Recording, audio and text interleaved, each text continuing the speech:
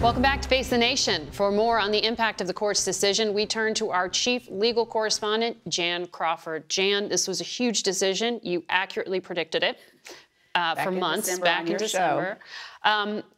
But what we know is the Supreme Court ruled a state can now ban abortion not only before viability, which is 24 weeks, but at any time in pregnancy. So what does that mean? What does post-Roe America look like? Well, I mean, I think, as you saw from your excellent conversations with Governor Whitmer and Governor Noem, there's going to be a patchwork of laws based on what the states there think about abortion and the right to abortion. So it will depend on where you live.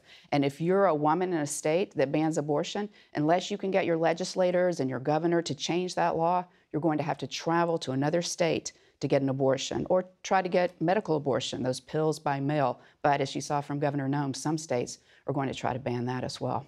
But the point is, women do have more options now, I guess. If we look back to what it was like before Roe, there are more options. Abortion is generally more discussed. There's more support for women seeking abortion than there was then. But in some ways, also, the conversation has gotten more punitive now. You see efforts to punish women and efforts to turn neighbors into bounty hunters of sort. So it's going to be interesting to see how that works out as we progress. No, it's a great point, and I think we're just beginning this conversation, really, about abortion.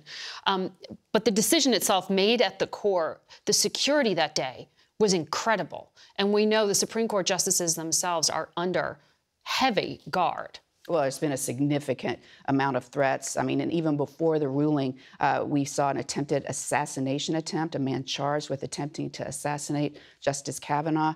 The protests we've seen so far, though, they've largely been pretty peaceful. And I think groups on both sides are really trying to condemn any violence and keep the debate really focused not on violence, but on the real issues that go to the core of women's rights and the rights, as the other side says, of the unborn. Justice Thomas wrote that this court should revisit decisions related to gay marriage and contraception.